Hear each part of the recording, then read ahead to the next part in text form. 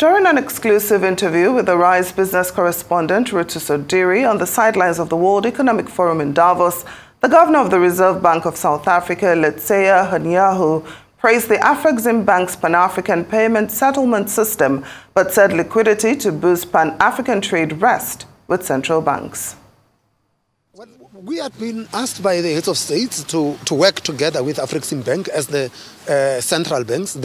There are all sorts of configurations in between because part of it is that we have got payment systems that are currently working and we want them to be interoperable. So you could have them being interoperable, or you could try and create something that starts everything from scratch. But what is crucial is that payment systems are the responsibilities of central banks, and there is a reason why they are responsibilities of central banks. So if in that intercontinental payment system we run out of Naira, we know who to talk to. We have got to speak to the Central Bank of Nigeria.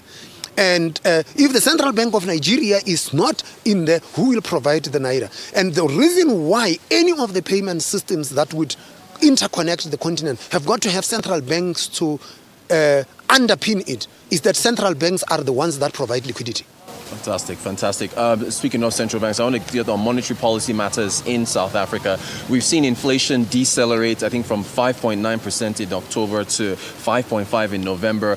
Are you seeing a further deceleration in December? And then does that mean, because the markets are expecting or forecasting that you might be cutting rates this year at your next meeting, what can you telegraph for us based on your inflation rate? I like where you start, and I think this should be a lesson for many a commentator.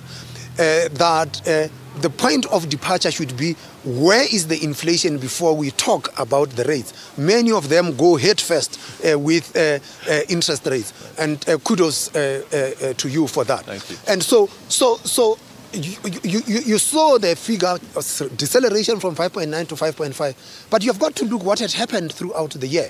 And the truth is that throughout the year, inflation was declining at a very pedestrian pace, and it was only in July, August about, that inflation declined to 4.7 and then started to tick up again to 4.8, and then it goes to 5.9, and now it's only declining to 5.5. So we must be careful that you just don't take two data points, being the 5.9 and the 5.5, because there is this horizon that we have got to look at. But it's well spotted. Point though is that today's inflation, yesterday's inflation mean nothing about where policy is going in the future. Today's inflation that came out is telling us what policy that was determined 12 months ago has actually achieved. So to figure out what is going to be happening with policy going forward into the future, we have got to say what is the inflation trajectory looking like, and based on that inflation trajectory, then try and recalibrate policy accordingly.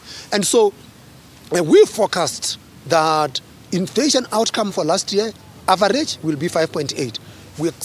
This year we are forecasting 5%, and next year 4.5%. For us to start making an adjustments on the policy rate, we need to see that inflation has declined and is sustained at our target level. And our target here is in the midpoint of our inflation target range, which is 4.5%, and we would look at inflation declining to 4.5% and being sustained. And then on a forward-looking basis, that would it stay there? And if we believe it would stay there, and after we have assessed the balance of risks, then we can take a view. Is a restrictive monetary policy stance still appropriate?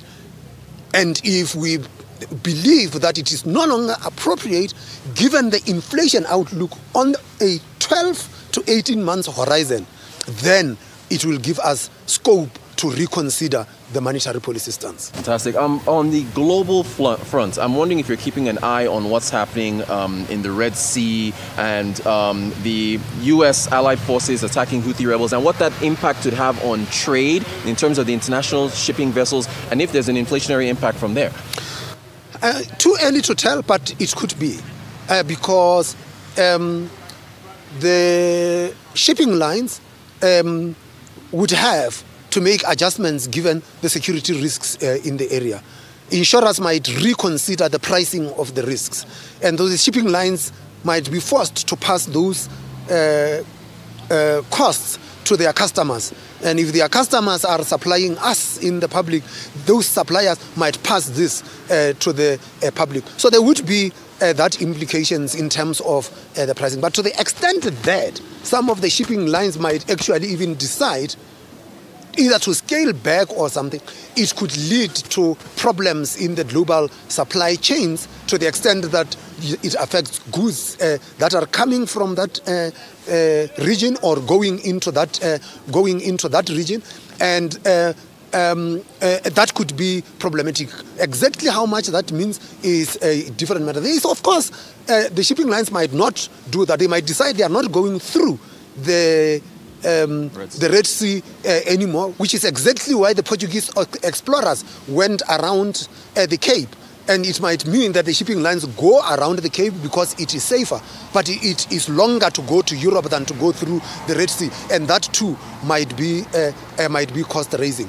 So that is how we would think about it. And so you will find that globally, central banks are raising the issue of the impact of the geopolitical tensions on the global economy and on the price formations globally. So it is not just the attacks in the Red Sea, is the Russia-Ukraine conflict, is the Israeli-Palestine-Hamas conflict. All of those things have got an impact on the risks to the economic outlook. Thank you for that, sir. On the fiscal side of things in South Africa, I know it's an election year. I wanted to know if you have any concerns about the public finances of the nation. Well, we leave public finance with the Treasury, and they have returned the favor because they don't comment about monetary policy. We do take into account the fiscal stance in our deliberations. Why do we do that? One of the things that determines whether our monetary policy stance is restrictive or accommodative is that we have got to know what the neutral real interest rate is, and that neutral real interest rate tells us is the rate at which monetary policy is neither accommodative nor restrictive.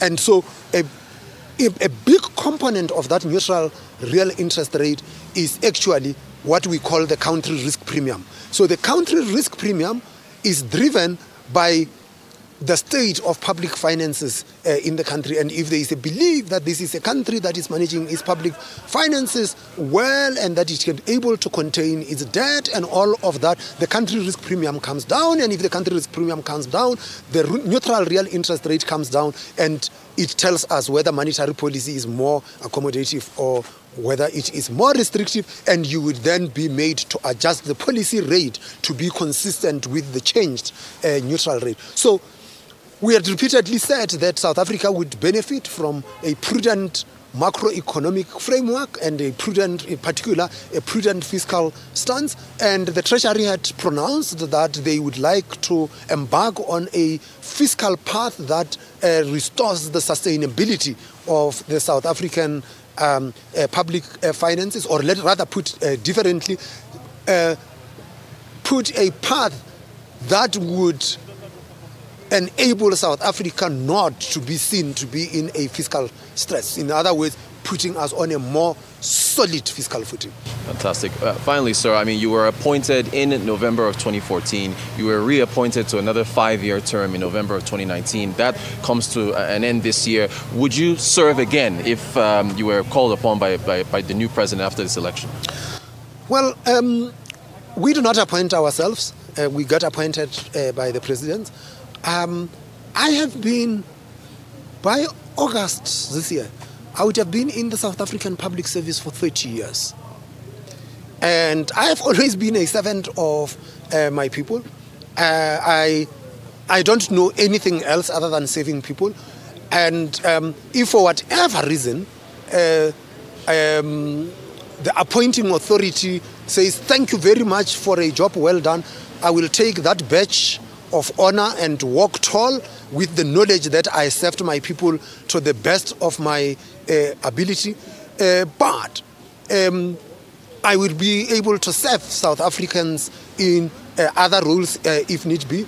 But let's not speculate. The appointing authority might say, hey, we think that you must stick around, and if that happens, I will apply my mind. I will engage in conversations with the appointing authority and make an appropriate decision. I think what is important here is that I would say that with my colleagues, we built an institution in the South African Reserve Bank. We built an institution that will outlive the legacy of any individual, and I think that the institution is on a very solid footing. It has got a very good standing in South African society. It has got a very good standing globally, and thanks to the good men and women in the South African Reserve Bank, whether it is me at the helm or is somebody else, we have got a solid central bank in South Africa.